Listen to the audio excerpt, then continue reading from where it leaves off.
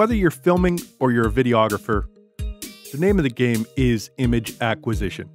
Part of getting nice, beautiful images is nice, steady, slow, controlled movement. One of the ways that you do that is to motorize things. And so I took a small motor and got some speed control and rigged it up with a piece of junk. Just by squeezing that wheel up tight against the motor there, I get nice slow movement. Here I got a motor from Radio Shack and a couple other parts. That didn't seem to work out too well. So I built this thing. This thing is a proper speed control. Pulse width modulation. So what is pulse width modulation? Well, it's a way to control the speed of the motor, and it uses it by switching really fast. Normally you have something that's on or off. But pulse width modulation is able to turn that motor on and off very quickly.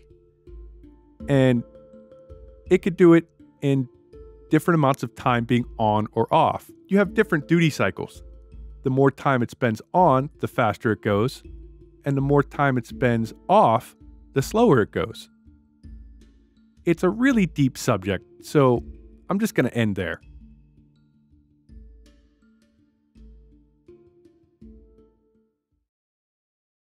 So I started off by building a box for the controller. That was just some wood pieces that were glued together. You'll see a clamp on 45 degree there. That's just to help keep it square. The whole box was just built with just wood glue and clamping it together. Once that dried, it's plenty strong.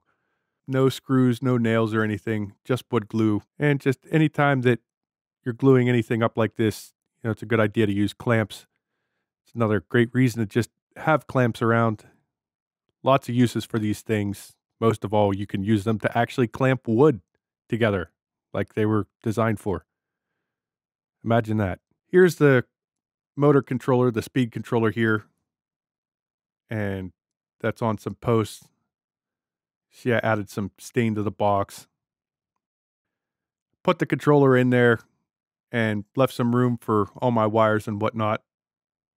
And I pressed the post down into the wood since I think it's poplar. So it's soft enough. It made some indentations. I don't know if you could see it. And then I picked out a drill bit that was just a little bit smaller than the screw posts and drilled those out. And that just gives us some space to take up some of the glue, some of the epoxy. And speaking of epoxy, mix some of that up. And once that was mixed up, I put a little bit into the holes that I drilled out. I didn't drill it the whole way through. And some on the posts. And once I put that into the box, I went and give it a firm press into the box just to make sure it was seated right where I wanted it to. And after that was all set up, I went and figured out where I wanted my speed control knob and my switches to go. And after that, I mounted some rails. These rails are going to hold magnets. There's going to be one set of magnets inside the box and one set on the lid. And use some of these great little clips that I got. These clamps, they cost like 30 cents or 36 cents a piece or something like that at Home Depot. I found them great to have around. I have about 10 of them. And then you can see there's the switches on the outside of the box and the speed control knob. And on the inside there, it's really meant to be mounted on, the control knob's meant to be mounted on something like metal or a plastic enclosure. The wood was a bit thicker. I had to carve that out a bit just to get that to fit in there. And that was just kind of a hack job. For the rails to glue down the magnets, I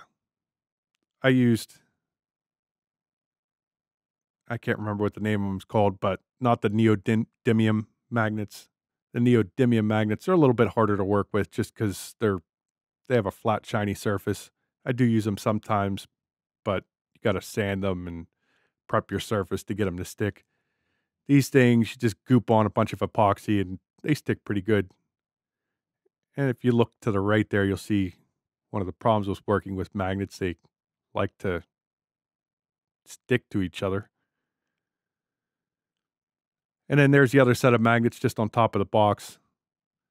Got to remember to check the direction of the magnets so they're going on the right way, so they're not going to repel each other, so they stick to each other. And with the magnets, I like that because I could just throw the lid on. Like I could almost throw it at the box and it'll go on. Then for the bottom, where I'm going to screw it on, I'm going to put a 1/4-20 T-nut in there. I started by drilling that out. And once that was all drilled out, I took my actual T-nut and pressed that into the box to make some indentations. Those indentations, I use those to drill pilot holes. And what the pilot holes do is keep the wood from splitting. You could just hammer it in there if you have a thicker piece of wood, but in this case, I'm afraid of that wood breaking, especially since I already have components mounted in there. So I pre-drilled all those out, and that'll allow the T-nut to go in a lot more smoothly, and it's more place for the epoxy to get into. So you see what it looks like finished with the epoxy on there. And then I could screw on a magic arm, and that's what I've been using to mount that onto the piece of junk. And then after that, there's the finished box. So here, I didn't get super in-depth with this particular project because this is kind of just messing around and I just show you guys what I'm up to. Going forward, I am going to get a little bit deeper in the rabbit hole with the electronics. I've already built some track and I've already been able to use the piece of junk as a proper slider. That's revision 1, and for now that works like that on a flat surface. It doesn't do well on slopes. It's just has a lot of shortcomings, so it's just something I came up with, just messing around, just playing around with. So I hope that was interesting for you guys. If you're new to the channel, don't forget to subscribe, and we'll see you next time. Bye.